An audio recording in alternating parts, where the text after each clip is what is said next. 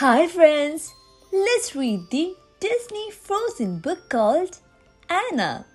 Let's get started. Anna was a princess in the kingdom of Arendelle. Anna's sister Elsa was the queen. The sisters did not always agree. One day, Elsa accidentally revealed that she had magical powers. She was so upset that she ran away.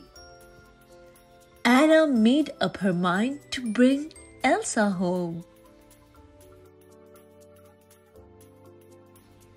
Anna met an ice harvester named Kristoff.